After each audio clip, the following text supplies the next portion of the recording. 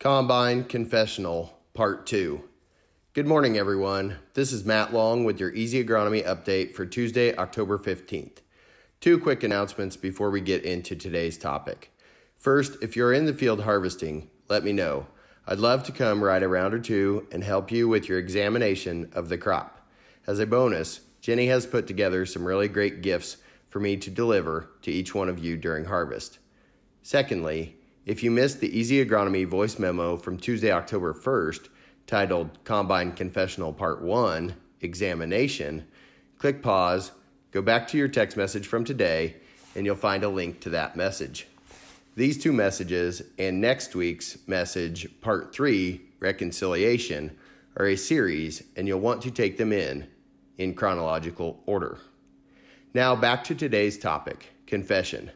A couple quick lessons we learn from confession are: confession is a team activity, and there are multiple types of sins. First, let's look at confession as a team activity. And what I mean by that is it takes more than you to make confession work. To confess is to confide in or to have confidence in someone other than yourself. Why? Well, let's face it. In your eyes, your doesn't stink. So when you're finished with your examination, gather your team of advisors, seed, fertilizer, and herbicide experts, and have confidence in their ability to help you recover next year and sin no more. The second thing you must do to make your confession productive is to bring to light with your team all the sins. So let's quickly look at the different types of sins we may have committed in crop production. I think Donald Rumsfeld's description of Iraqi weapons of mass destruction can be utilized here. Paraphrasing, he said, "There are three things we know. There are known knowns, which are the things we know we know. There are known unknowns, which are the things we know we don't know. And there are unknown unknowns, which are the things we don't know that we don't know." The latter category tends to be the most difficult. First, the known knowns. These are things that we know we push the envelope on.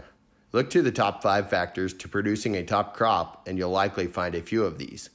Soil conditions at planting time, seed to soil contact, seed quality, planting the right variety in the right field, and post-planting management are the top 5 factors.